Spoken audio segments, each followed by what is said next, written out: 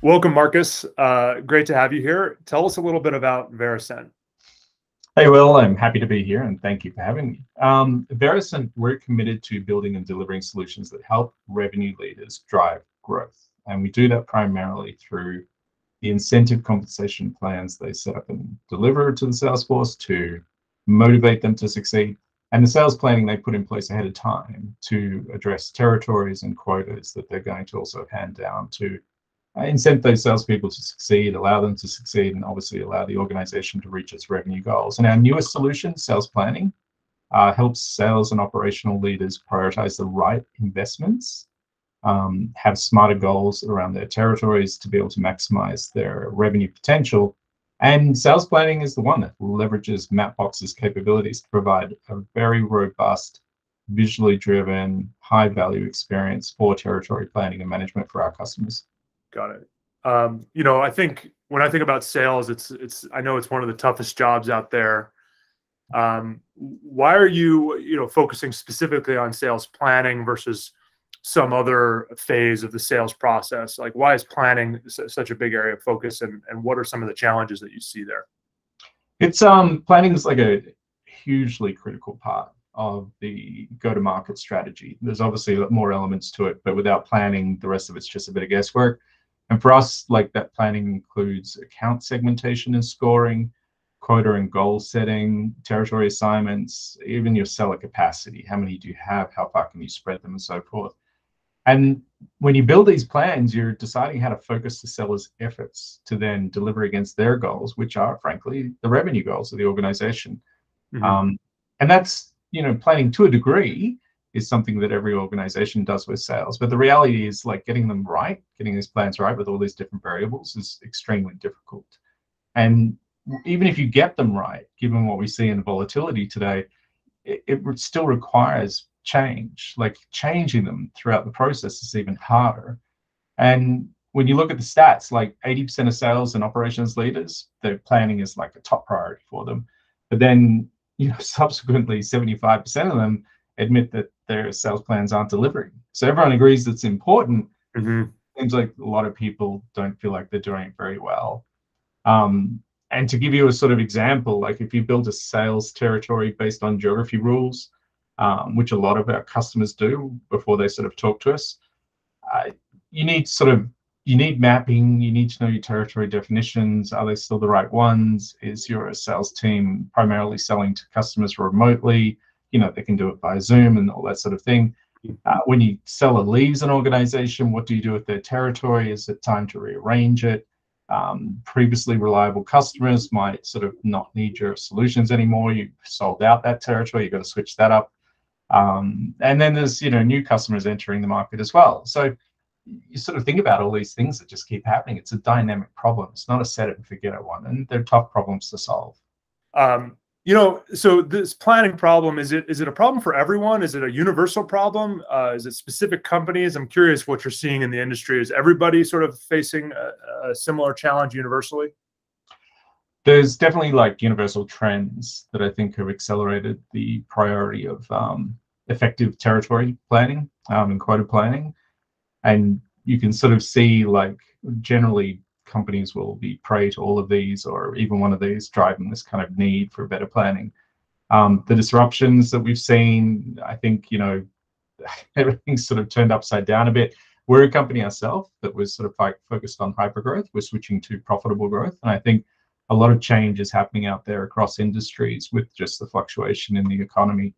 Go-to-market complexity. Sales teams and their roles have evolved quite a lot over the last few years. Obviously, during the pandemic, a lot of people that were used to face-to-face went remote. There's new selling models. People started up channels more effectively.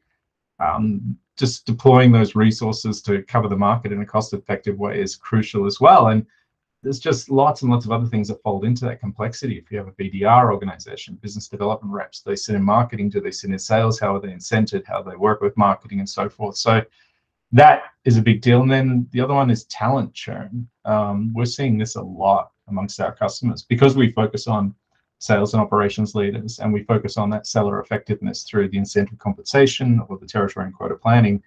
one of the things we're picking up a lot is now this need to retain talented staff, the need to be able to identify talented staff ahead of like a tombstone event, like did they succeed or fail? And then conversely, or I should say just the other side of that coin, is treating them fairly, giving them a territory in which they can succeed, giving them a quota at which they can achieve success and stay and be incented to grow with the company, and obviously achieves the company's strategies in terms of revenue growth goals. Got it.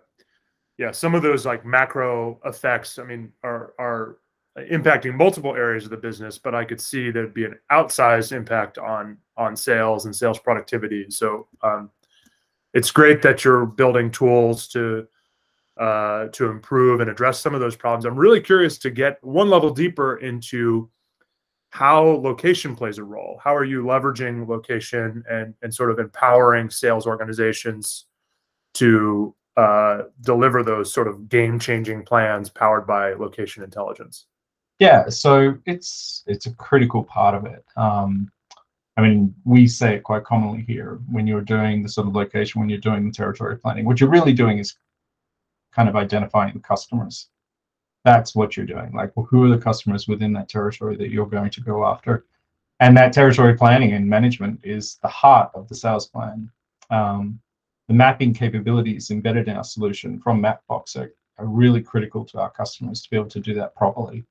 And it solves it by being a visual capability, right? It helps sales leaders and the others that they work with, because sales leaders don't do this in a vacuum typically, to be able to quickly build map-based territories, design and balance those territories, and optimize their market coverage.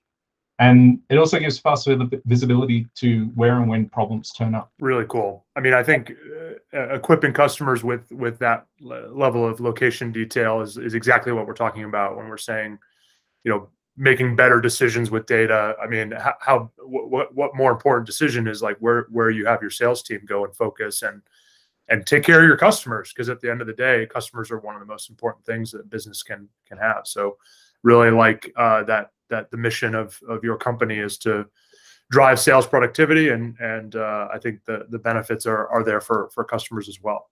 Any parting words of advice for the audience here at Mapbox Build?